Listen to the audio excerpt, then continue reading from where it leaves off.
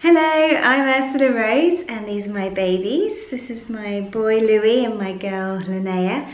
They're my twins and they are 3 months old.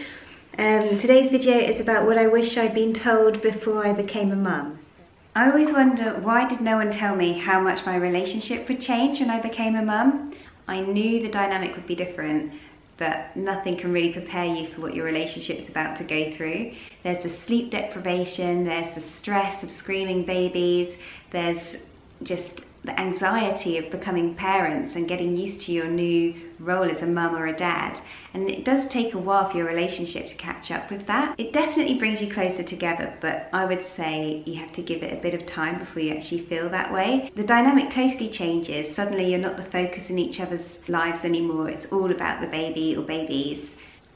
As the sleep deprivation builds up and as the responsibility of becoming a parent kind of dawns on you, it's really easy to end up snapping at each other and wondering whether you're ever going to have a normal relationship again. But I think it's all compounded by the fact that you have to compromise so much. You don't have as much time for yourself anymore. The things that you want to do, you never get time to do them. And the time that you used to have as a couple just doesn't exist anymore.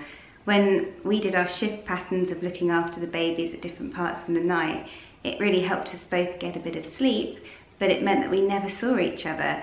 And that's quite challenging because you want to enjoy having babies together and yet you don't actually see each other or have that quality time that you kind of fantasized about when you were pregnant. I think it's important for mums-to-be to remember that it will get better. The early days are difficult and people don't actually talk about it very much.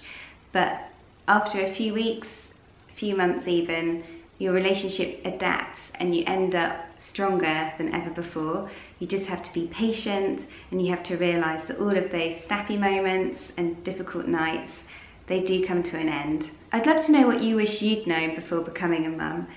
Leave me a comment below. Don't forget to subscribe to Channel Mum for more videos from me, these guys and all the other mummies at Channel Mum. Thanks guys, bye!